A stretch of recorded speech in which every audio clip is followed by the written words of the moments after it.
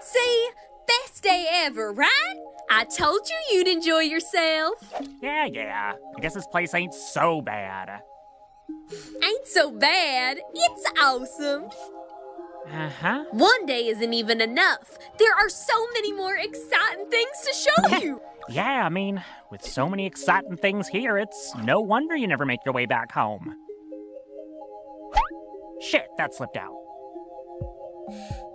What? You know, the Wrath Ring, all that dirt and rust and boring nothingness.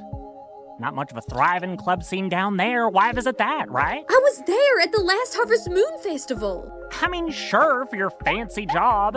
You showed up with that blue-blooded bird, your dick-swinging boss, and that cupcake husband of yours, and I don't know.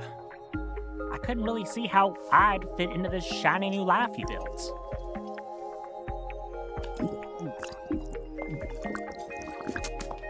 Sal. I'm sorry.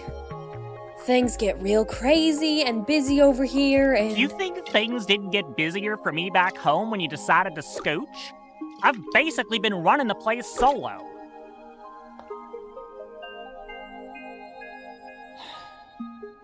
Honestly, Mills, today was great. Better than great.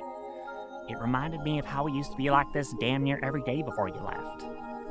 I hate to think that it'll be even longer before we see each other again. Yeah. I miss that too. There's always room in my life for my sister, Sallie Mae. I'm sorry I haven't been back home as much as I'd like. I'll try harder. But, you know, the boys are older now. Ma and Daddy got plenty of extra hands on the ranch. You could come visit more often, too. I think I'd like that.